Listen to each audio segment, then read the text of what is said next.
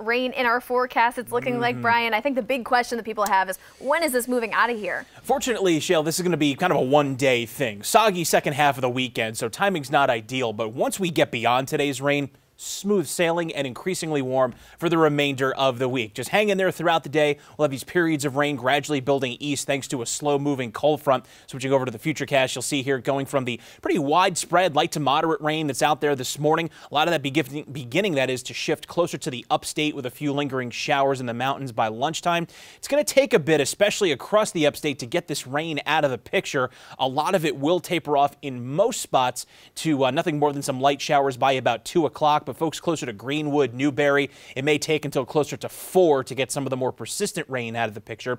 We start to see some clearing materialize in the mountains by about 8 o'clock tonight, with clouds lingering across the upstate. But any clearing we don't get before sunset, we will make up for on Monday, and plenty more where that came from as the week rolls on.